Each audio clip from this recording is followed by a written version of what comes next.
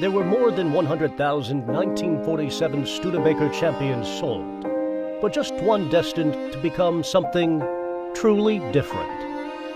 The Gardner Special. Colberns Detailing was tasked with protecting and correcting the paint and interior on this beautiful piece of history. A one-of-a-kind prototype created by Vincent Gardner, transformed from a stock 1947 Champion 3-passenger coupe into the low-slung sports car and signature Studebaker Bullet nose you see before you today.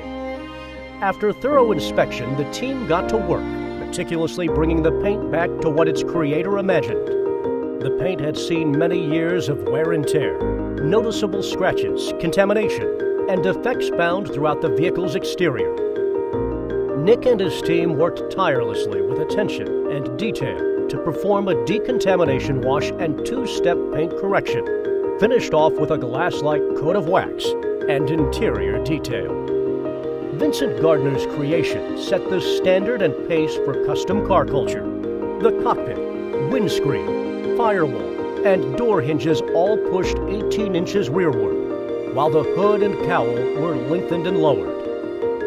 Colberns left no spot untouched as they worked through the thorough detailing process, which included cleaning, rejuvenating, and finally protecting all interior surfaces such as the leather seats, carpet, and of course, the irreplaceable bubble-top glass.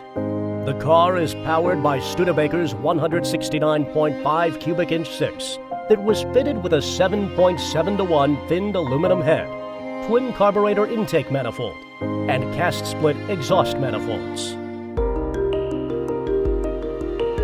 Colberns Detailing is proud to have worked on such a piece of automotive history, prepping it for the Quail Lodge Auction, at which it sold for $390,000. This is truly a project to remember.